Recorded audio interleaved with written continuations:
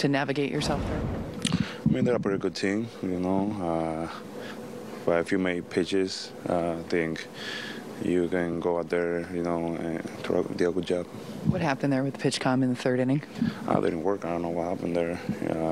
It was working good, and then, it got loud in the stadium. After that, it didn't work because next inning we had to change it. Glebe gave me his. How surprised were you to see Tucker go in that situation? I was happy. Yeah, I mean, it was trying to get a base there, but I was a little aware that when he was halfway, I got no chance that he'll be safe. But, I don't know how they score that, pick off or whatever, but good for me. Did you see him go, or did you hear someone? No, I saw him. I saw him when he was like halfway, but nobody's faster than the ball.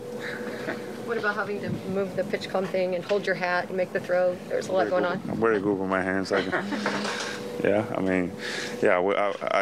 think I have the ball in the other hand, so I was pushing it, and then when I saw him grab it and throw it, it was a good throw there. Luis, there's obviously a good chance that you guys see Houston in the playoffs later this year. What have you learned from facing their lineup? I mean, this is a good team that doesn't strike out that much.